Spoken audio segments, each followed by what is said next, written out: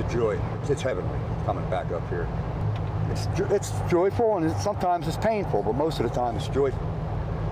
There's always the reminders of how it could have been and the way it is now, how it should have been and the way it is now. You know, I wish I was coming up here to watch my son play baseball, not his friend.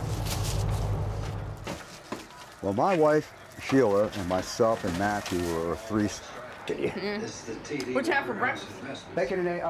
From the time he was born until the time he went into the Navy. We did everything together. Matt loved the game so much, and all his best friends are going to be out there playing, kids that he played ball with all his life. They asked me if I wanted to have an honorary at bat. I said, yeah, I'd love to have it. So it gave me kind of like a purpose to lose some weight and get in shape. Now I'm just hoping I get a single today, at least a single.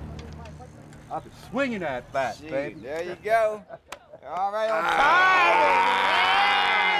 time. You look good. There I you can't go. wait to get that bat in my hand. I'm keeping this foot nailed. He took his jersey from last year and basically retired it. The little plaque on the bottom says, "In love and memory of Matthew M. Flacco, November 29, 1979 through September 11, 2001. Forever a member of the Smoking Guns." Yeah, right. 1, 2, 3, guns! Yo, top of the lineup.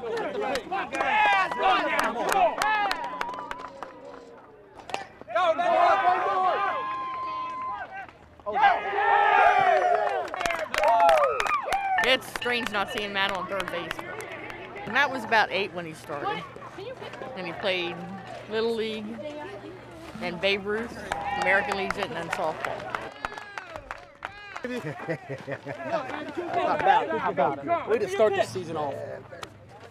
Mike and Matt actually spent most of their weekends playing ball.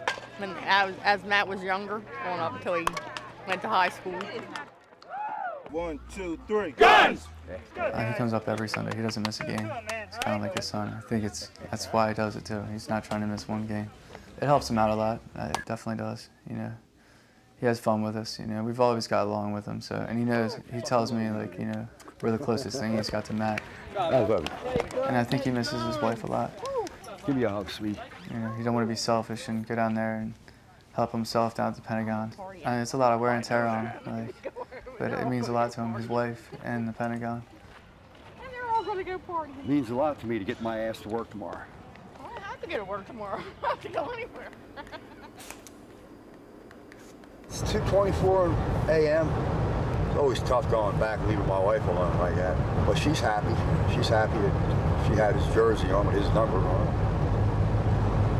She's happy that they won a division again. Playoffs start next week. I'll be back up again for them. Matt was only in his office for 3 days. He just got off the night shift. He got off the night shift and started day shift on Monday. And Tuesday it happened. But after September 11th, what you got to do is you got to find a purpose. You want every American mother and every American father that has anything to do with a child, you want them to hug them and to raise them and to go home every night and find out what their life is all about. And in so doing, the rewards are many. Kid needs a new pair of sneakers and you need a new fishing pole. It's a simple choice. Buy the sneakers. A child is always a child. He'll always be your child. So you have to sacrifice.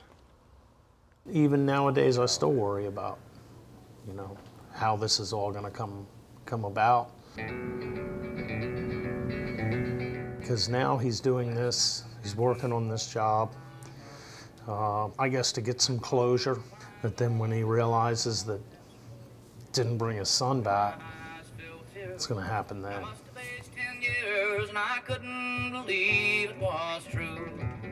And then I'm going to have the whole RV detailed, you know, cleaned up real good. And we'll put her up for sale after September 11th. Go back home. Seems so long since I've been gone.